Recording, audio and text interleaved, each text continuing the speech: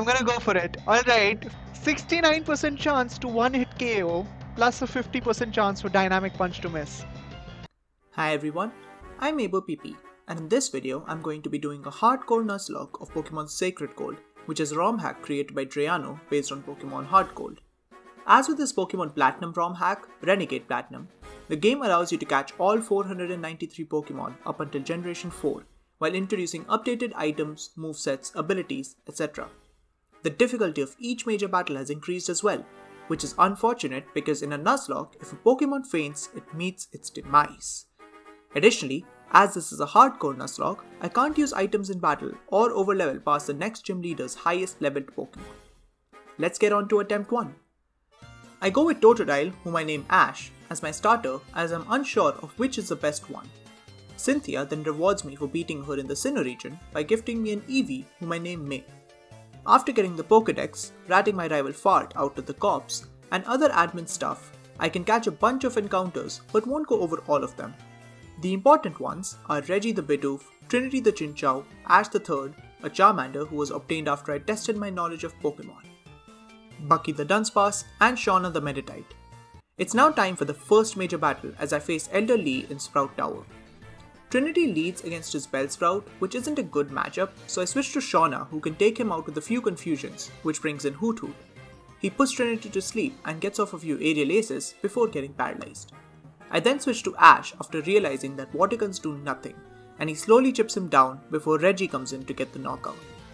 Chingling is next, so I switch to Shauna, who gets hit with a hard uproar. I switch to Ash the Third, who deals decent damage but is brought to the red with a crit uproar. Luckily, this also means that he's in range for Blaze to activate, so Ember takes him and Cherubi out to win me the battle, which was tougher than I'd have expected it to be. Lee asks me which evolution I'd like, and for the early game, Glaceon is the best choice, so I go for it and evolve him at level 13 so that he can learn the move Icy Wind. Up next is the first gym leader, Faulkner. Doduo is up first and is put to sleep with Yawn by Bucky. Reggie switches in to use a couple of defense curls, which also power up his rollouts, which take out Doduo, Swablu, Chatot, and Farfetch'd before missing the Murkrow. I'm okay to lose Reggie here, so risk a crit, but it doesn't pay off as Murkrow gets a crit feint attack to take her out. Sorry bud, but your efforts won't be in vain. I switch to May, who takes out the Murkrow and Pidgeotto without risking any crits. A few more encounters, of which the important ones are Brock the Geodude and James the Gyarados. For the Proton fight in Slowpoke well, his coughing has an insane moveset, so I do need to be careful. I lead with Brock against his Voltorb, who uses Toxic but a Hell Lumberry cures it, and a Magnitude 6 is enough for the kill. Cacnea is handled by Ash the Third, and for coughing, I switch to James on a missed Toxic, and then use Bite as he misses again, which means a few more bites take him and the Zubat out for an easy win. Time for Bugsy. Bucky leads for some more rollout strats as Bugsy sends out Butterfree, who U-turns into Heracross as Bucky uses Yawn. I use Defense Curl as Heracross just uses Bug Bite, which doesn't do as much, and then falls asleep. 3 rollouts take her out as she just uses Rain Dance after waking up. Pinsir and Beedrill fall to rollouts as well, as does Yanma, though Bucky is at 8 HP now and locked into rollout, so like Reggie, sacrifices herself after getting 4 vital kills. I send in AJ the Sandshrew, who also locks himself into rollout to take out the Butterfree, but will be joining his friends Reggie and Bucky in rollout heaven. Scyther is last and takes him out. I send in May, who does over 50% with Icy Wind, but Scyther sets up Sword Stance. And then, after a wing attack does a lot but thankfully doesn't crit, Icy Wind misses. So, change of strategy. I switch to Brock on the next wing attack, then to Ash the Third on a U-turn. A quick attack almost gets the kill, but thankfully Ash survives and a Dragon Rage gets the knockout for the win. That was way too close for comfort, and a single crit from Scyther would have meant a wipe. There's a battle against Fart now, but it's an easy one so I'll skip it. Cynthia indirectly gives me another great encounter by giving me the Odd Keystone, which I can use to catch a Spiritomb named Cynthia. I then get a Chimchar called Paul, who has an adamant nature and the ability Iron Fist, which make him an incredible offensive Pokemon. You know what else is incredible? The fact that you too can have an Iron Fist Adamant Chimchar. All you have to do is like and subscribe, and your next Chimchar will have the perfect nature, ability, and even 31 IVs across all stats as a bonus. Trust me. And now, it's time to relive my childhood nightmare by facing Whitney. Only this time, she has a team of 6, some decent luck, and the benefit of some of my mons being incredibly horny for hers, which will ruin things. She starts with Lickitung as I lead with Shauna, who uses 2 rock smashes to take her out. And then, Milk Tank comes in. I switch to Brock on a body slam, which of course paralyzes her. She does manage to hit a few rock smashes before falling to 6 HP, so I switch to Cynthia on a super potion. I now switch to James to get off an Intimidate, but James is paralyzed through a body slam and remains paralyzed as another body slam brings him to about half HP. Milk Tank then uses Attract, but somehow James hits a Dragon Rage before being immobilized due to love for the next 2 turns. So, I switch to Brock for a sacrifice. I then send in Paul, who gets attracted and immobilized too, then hits a Rock Smash to bring Milk Tank into the red, and then falls to a critical hit body slam. I switch to James, who manages to get off a Dragon Rage to get rid of Whitney's ace. Clefable comes in, so I switch to Drew the Roselia on a resisted charge beam. Drew then misses 2 stun spores, and after finally hitting one, is hit with Attract. His damage output is low though, so he can't do much, and so I switch to James and then back to Drew to get rid of a confusion, as Clefable just used Reflect. A critical hit Mega Drain helps, but Drew falls victim to Clefable's love again and gets confused. I switch to Shauna for a sack, but he survives, so I switch back to Drew, who falls to a crit Water Pulse. Oh well. Shauna takes her out, but there's still like 3 Pokemon left. Wigglytuff is next, so I let Shauna go after doing decent damage with Psycho Cut. Cynthia comes in, but with the constant use of Attracts and Wishes, I'm basically shut down and lose the fight. While there was some bad luck there, I should have definitely come up with a better plan to deal with Whitney's Pokemon. Let's hope the next attempts go better. For attempt 2, I reset because I get a minus attack nature on my Cyndaquil, which might cause issues with Bugsy, and during attempt 3, I lose Cyndaquil to Elderly along with Geodude as well, so reset. Attempt 4 time and Cyndaquil is called Candle. I'll cover the major stuff during the early game to not waste too much time. I lose my own Hoothoot to Elderly's, defeat Faulkner with 1 death, a Sandshrew named Mousetrap, and then... Your dishwasher? I've tried 4 times. Oh no! Okay, just kill it. Just kill.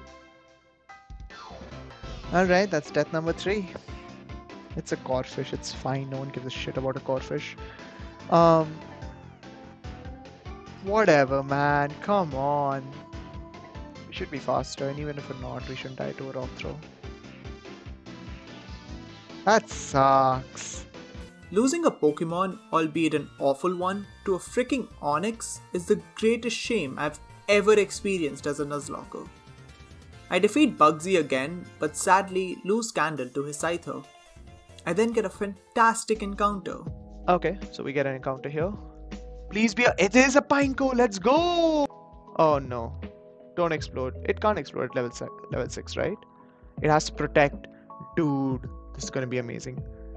Tackle, protect. It's gonna learn good moves anyway.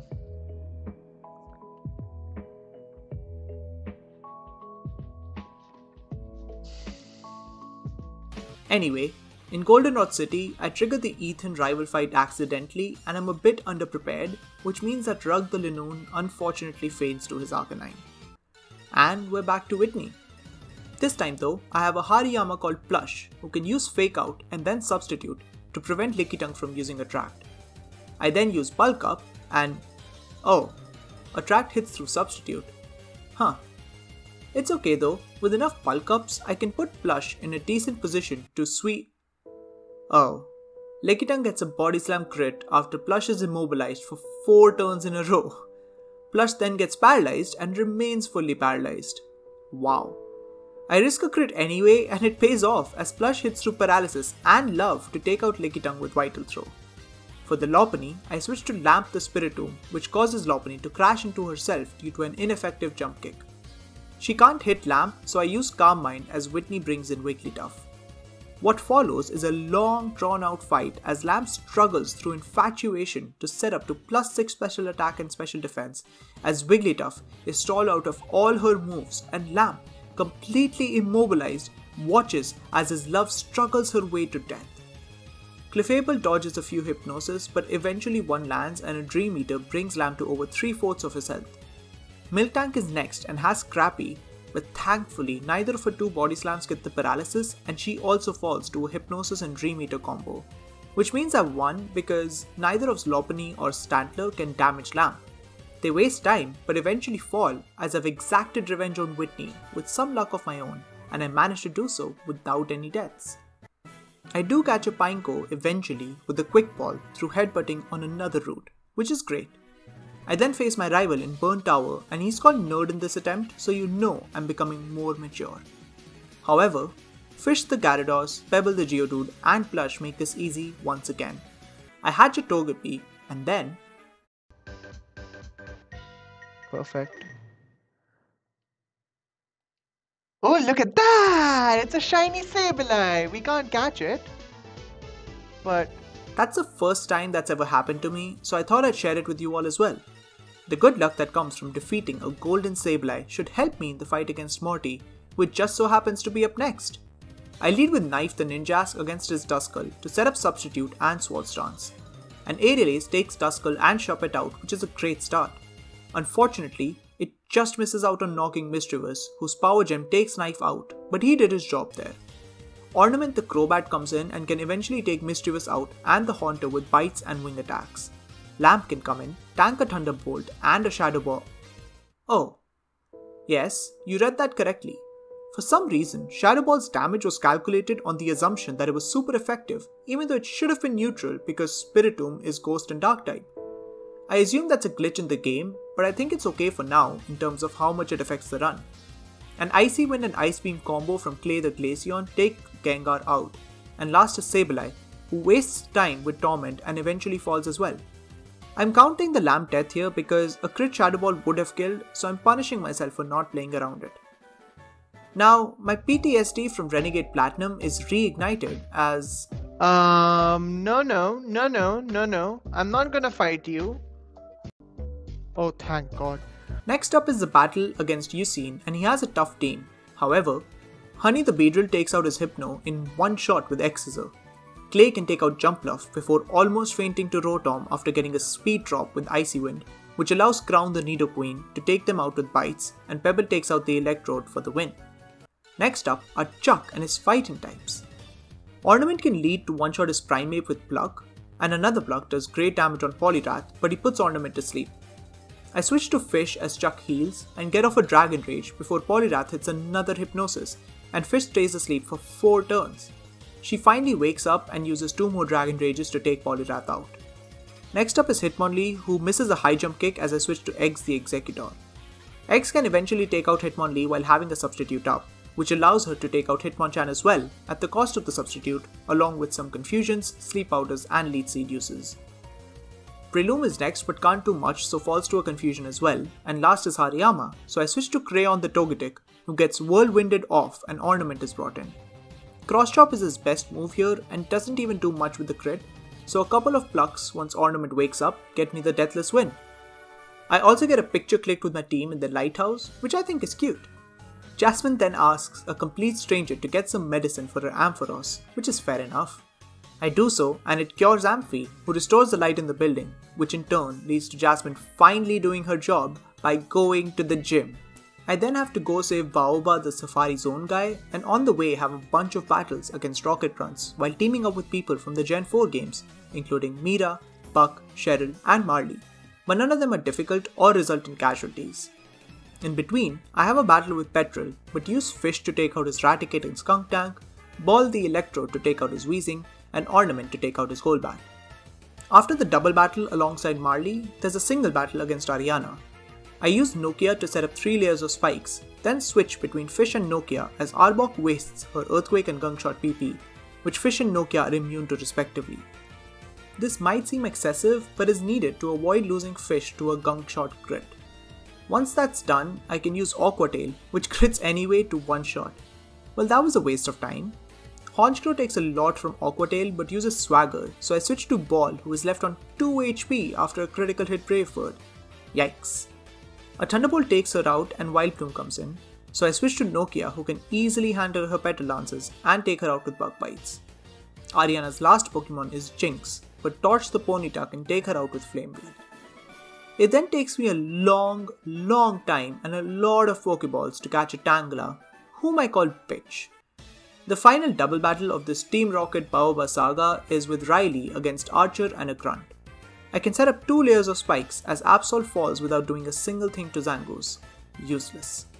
Lucario though takes out the Zangoose and does a lot on the Houndoom, but I do have to switch to Torch, now evolved, after using a Protect on the Fire Dog's first Fire Blast. But he uses it on Lucario instead. Nice. A Flame Wheel takes out Scyther as Ursaring takes out Houndoom. Gyarados and Mawile come in for double intimidation, so I switch to Fish who does some damage to Gyarados as Mawile falls to Ursaring's Shadow Claw.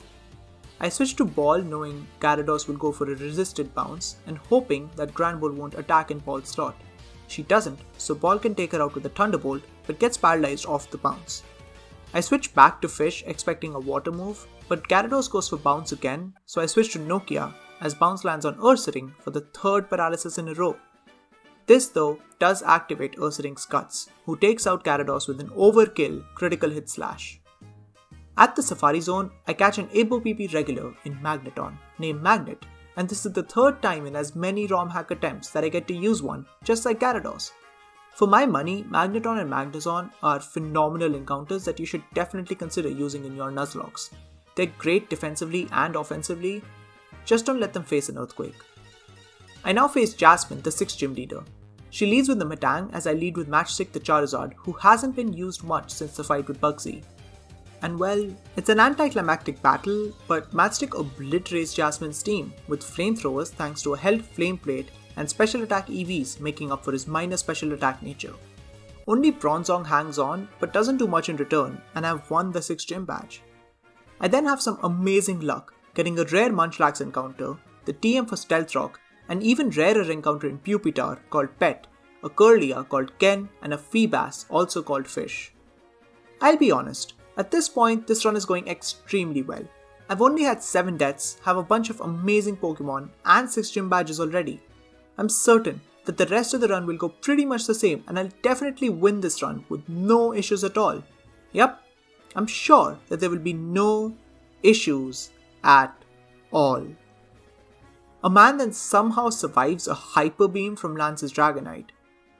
It's time to team with Lance now against Ariana and a Grunt, and the Pokemon champion really lets me down here. I lead with Pebble against their Arbok and Hypno. I switch to Shucky, who was obtained in Cianwood City, who encores Hypno into using Meditate. I then switch back to Pebble as Arbok takes out Dragonair. I can now use Earthquake to take out Arbok as Aerodactyl takes out Hypno with a Crunch. I now switch to Nokia as Magnezone and Wildbloom come in, who can set up a layer of spikes, but Lance's Aerodactyl goes down and he's done with his Pokemon? What? How can he only have 2 Pokemon? I literally saw him use a Dragonite and can also see that he has 4 Pokemon left. Anyway, what this does mean is that Nokia has to take on the double battler alone. However, Magnezone's Magnet Pull ability means that she can't be switched out. So I decide to go for maximum value and set up another layer of spikes. And despite falling asleep a few times, Nokia is able to do decent damage on the Wildbloom with Bug Bites.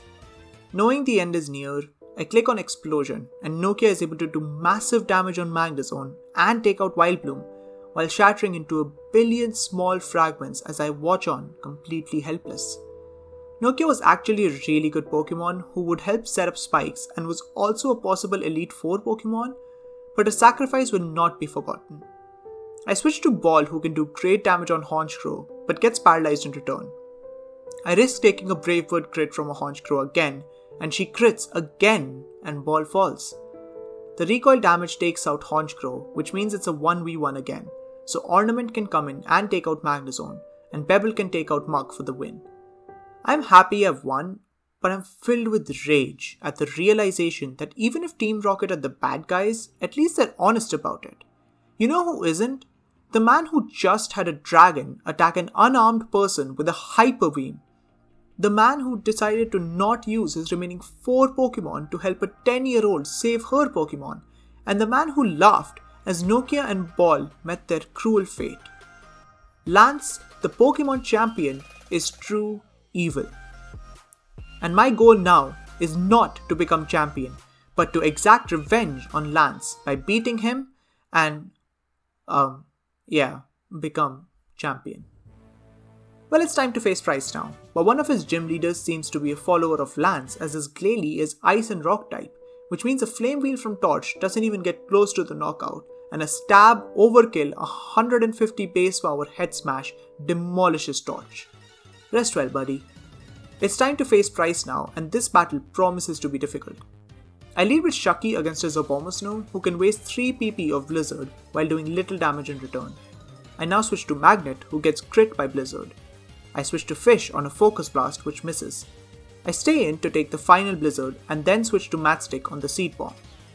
I can now use Sunny Day, which does not 1, not 2, not 3, but 4 things. Number 1, it gets rid of Hail. Number 2, it boosts every fire move's power by 50%. Number 3, it allows Solar Beams to be hit in 1 turn. And lastly, it activates Matchstick's Solar Power ability, thus giving him a 50% special attack boost. Dugong switches in, whom I didn't account for in my plans because he's a Dugong. Unfortunately, a Solar Beam does not kill at this range, but Matchstick crits, which gets the one shot. Lapras though is even bulkier than Dugong, so I switch to plush the Hariyama, rendering all those Sunny Day strats useless. Hariyama can use Fake Out, dodge a Blizzard and then take out Lapras with a Brick Break. Frostlass is next and a bit scary, but Plush dodges another Blizzard and uses a Rock type Strength for great damage. A Blizzard then does significantly more damage than I expected, as a Strength brings Frostlass down to the red again, after Price had healed. Another Blizzard will kill here, so I switch to Magnet, who hangs on from a Shadow Ball. I should let them go here, but switch to Fish on a Shadow Ball, which does 37 damage, and Fish is left with 36 HP. I still don't learn to cut my losses and switch to the perfectly healthy Octillery called Nosepass. A second Shadow Ball almost gets a knockout, but Nosepass hangs on and takes out Frostlass with Flamethrower, but falls due to Life Orb damage. I bring in Fish as Price sends Glalie, and a crit Aqua Tail gets the one shot, though the crit wasn't needed due to a held choice band. Last up is Mamoswine. I'm scared of Ice Shard getting the knockout, so I switch to Matchstick, but Mamoswine gets a crit for massive damage. At this point, I realize that I need to start sacrificing Pokemon, and let Mamoswine take Matchstick out with another Ice Shard, which also crits, though that didn't matter. I'm still not out of the woods though. I need to dodge a few crits and sadly make a few more sacrifices to make it out of this battle with the run still alive. A Fake Out does some chip damage from Plush on Mamoswine, and then I switch to Fish on an Earthquake, who gets a Vital Intimidate, but that's rendered useless due to Mamoswine's held White Herb. I now switch to Plush on an Ice Shard and forget that all priority moves have the same priority in this gen, so because Mamoswine is faster, his Ice Shard goes first and Plush faints.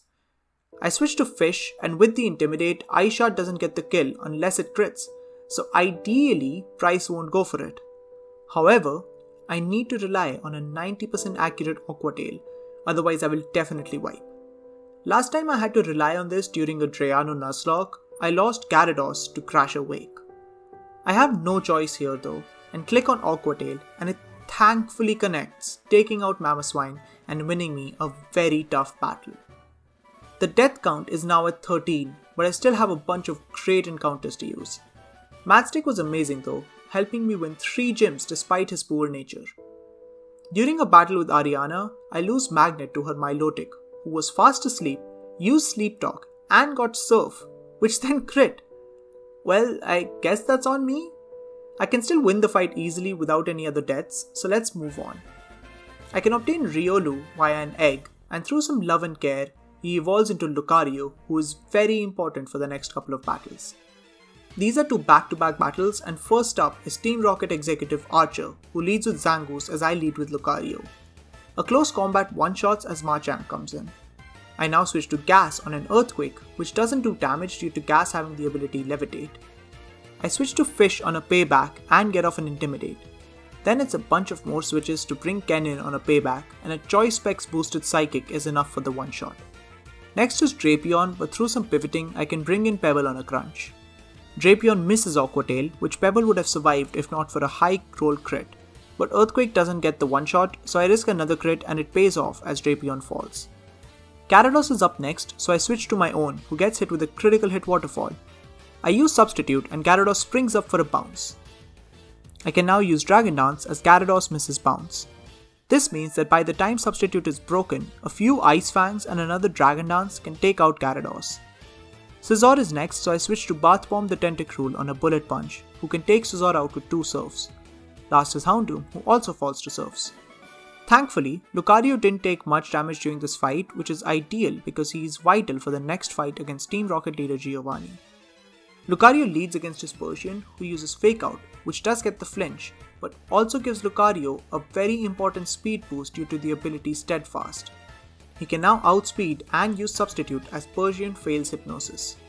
I can now set up a couple of Sword stances and use Substitute again, then use Close Combat 4 times and dig twice to win the battle. And then, I run into a shiny Swinub as an encounter. Weirdly enough, this isn't even due to Shiny Claws. Diamond the shiny Swinub was the first Pokemon I ran into. I then also catch a Skarmory, though as always she takes a sweet time before agreeing to be caught. Next up is the final gym battle against Claire, though I have a good team against her, including my lead Clay, who hasn't done much since the first 2 gyms. Sound familiar?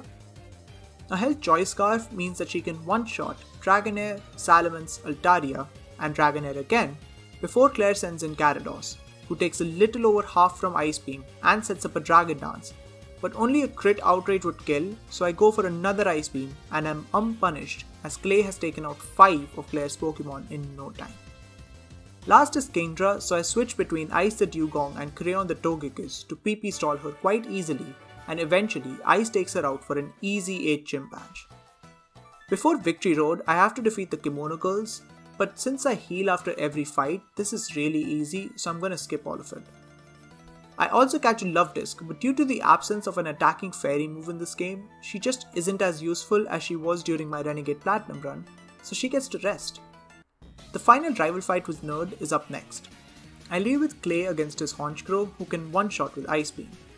Magmortar is next, so I switch to Bottle the Quagsire, who can one-shot with Earthquake.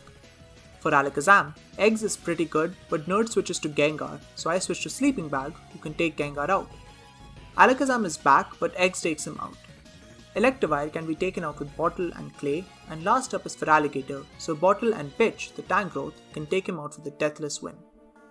Well, it's all come down to this. Only the Elite Four and Champ stand in between me and a completed Sacred Cold hardcore Nuzlocke. Well, at least the Johto side of it.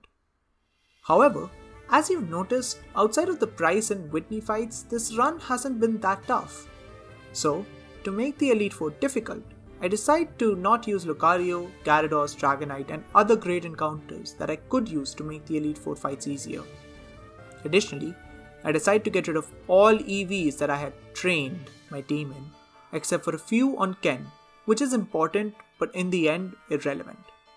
This is risky, sure, but if I can plan properly, I should still be able to win. And well, here's my team. Gas the Gengar, Blade the Skarmory, Pet the Tyranta, Diamond the Mamoswine, Ken the Gardevoir, and Sleeping Bag the Snorlax. Up first is Will, the Psychic type Elite Four member. I lead with Gas, who with the Health Choice specs can outspeed and one-shot Jinx, Lunatone, Gardevoir, Slowbro, Solrock, and Xatu. 6 turns were all that were needed, but it will get tougher. An Alakazam at the end of each Elite Four room means that I can pick whom to face next, and I pick Koga, who specializes in poison types. I lead with Gas against his Venomoth, who is part Psychic type in this game, so a Shadow Ball is enough for the one-shot. Next is Toxicroak. Now, here, I assume that Toxicroak is out due to wanting to use a super effective Sucker Punch.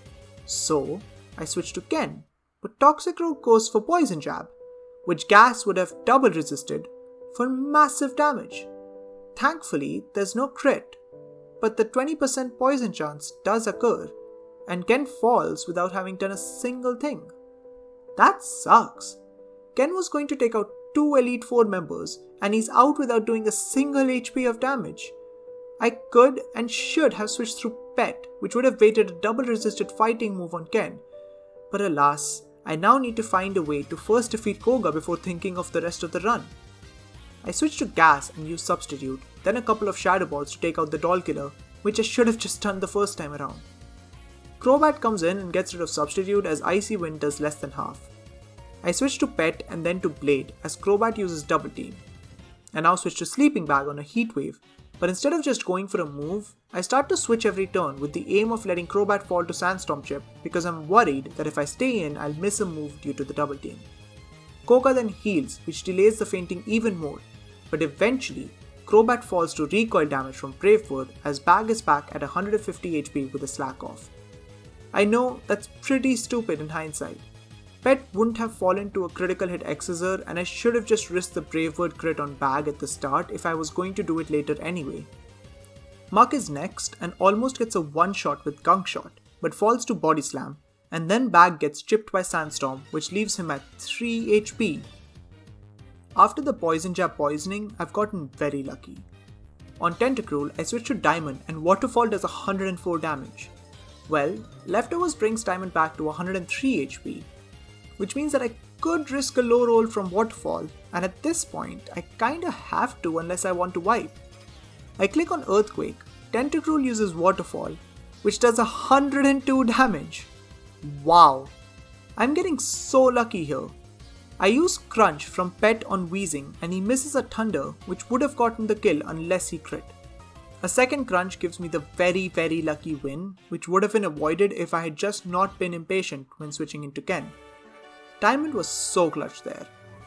Don't worry though, my luck will run out at some point. Well, now that I don't have Ken, I choose to face Karen next, but this will be relatively easy.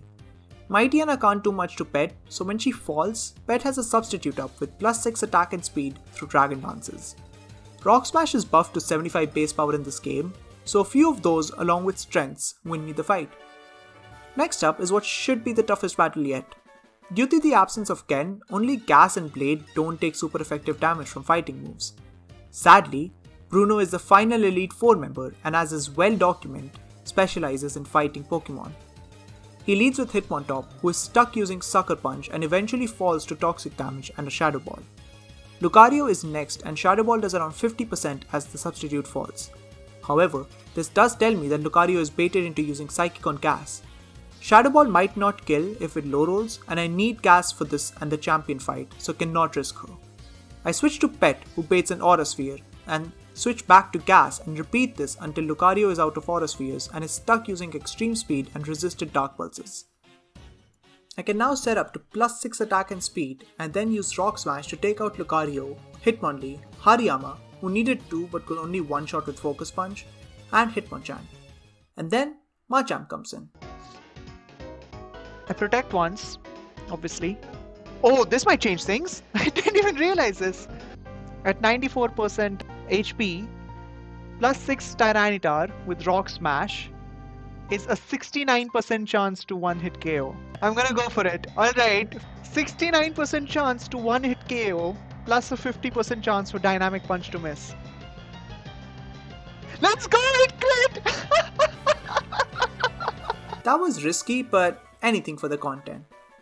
And now, it's time to face the true face of evil, who puts up the mask of a champion to fool everyone. But for the sake of my Nokia and ball, I need to destroy this facade. It's time to face the Pokemon champion Lance, and he is, as you'll see, really evil. Gyarados leads against my Blade and misses an Aqua Tail as I set up Stealth Rock. I switch to Gas, whose held Focus Sash prevents it from falling to Aqua Tail, and a Thunderbolt takes Gyarados out. Aerodactyl is next, so I switch to Blade on a Stone Edge, but Blade baits Aerodactyl out of them, staying healthy with Roost. I now switch to Pet, who can set up to +6 attack and speed again. However, Garchomp is next and Rock Smash won't one-shot. For some reason though, I decide not to let Pet fall here, which is a stupid decision in hindsight, and I switch to Blade on an Earthquake. Fire Fang is baited here, so I switch to Sleeping Bag, who doesn't take much. A Yawn and Protect means that Garchomp is asleep. I go for Ice Beam and it misses. And well, that's because of me, actually. Pet's ability Sandstream means there's a Sandstorm in the field, which gives Garchomp a stage of evasion due to his ability Sand Veiled, and Ice Beam missed due to that. So, I go for a Slack Off, but Garchomp wakes up after a single turn of sleep to take out Sleeping Bag, who has been pretty much useless throughout the Elite Four. Still, missing Ice Beam there is quite unlucky. It's okay, I can switch to Diamond, who has a held Choice Band, which means that Ice Shard will get the knockout, but it misses, and Garchomp lands an incredibly hard Earthquake. Okay, I feel like that's my luck from the Koga fight now accounted for. I eventually PP stall Garchomp off his Earthquake PP before having Pet in, and I start going for Rock Smash, which I really should have just done when I was at +6 attack. Garchomp gets a burn now, which means that Pet is pretty much useless as I didn't restore Dragon Dance PP before the fight, which is my fault. Well, I switch to Blade, but Lance also switches to Dragonite for some reason. I switch back to Pet, who eventually falls after getting Dragonite at half HP, and that's after Lance used a full restore. This does mean that I can bring in Diamond, who can use Ice Shard for the knockout. Stealth Rock means Charizard is at 50%, but an Ice Shard can't kill here, so I switch to Gas for the sacrifice and Sandstorm Chip on Charizard. In hindsight, that switch is what sealed my fate. I switch in Diamond to bait Flare Blitz, and then I switch to Skarmory, but Charizard uses Focus Blast instead, which does half damage, and then Charizard uses Flare Blitz, which takes out Skarmory but doesn't knock out Charizard through recoil damage. At the very least, he's brought in range of Ice Shard killing from here. Now, the only thing between revenge and defeat is a sand-whaled Garchomp. At least, that would have been the case if not for what happens next. Oh no.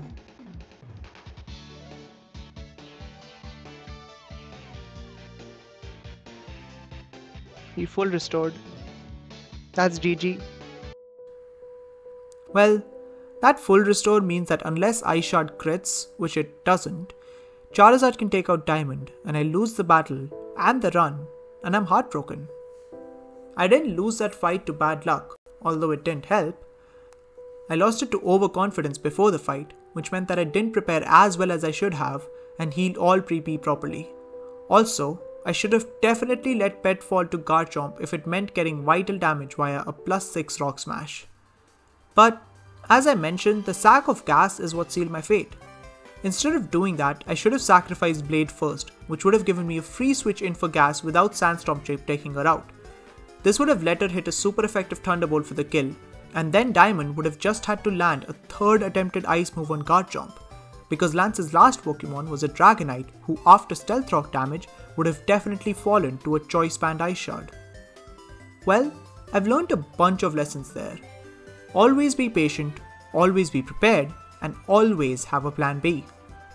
But the most important lesson of all, which should be your biggest takeaway from this video, is that sometimes evil just wins. If you've enjoyed until this point, or even if you haven't, I request you to please leave a like and a subscribe and share this video with your friends. Every small gesture helps. If you're confused about the nickname theme, let me know in the comments. I might come back for attempt 5 at some point, and please let me know if you'd like to see that. Thanks for watching, see ya!